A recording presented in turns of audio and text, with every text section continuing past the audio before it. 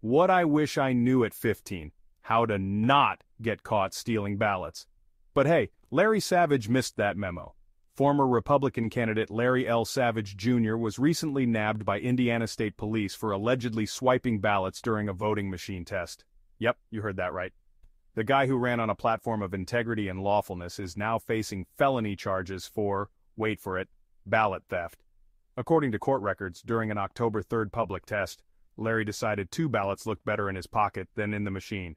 And if that wasn't enough, he even shared a Facebook video claiming he's innocent. Classic move, Larry. Savage, who snagged a whopping 1.9% of votes in his primary, was caught on surveillance folding the ballots and slipping them into his pocket.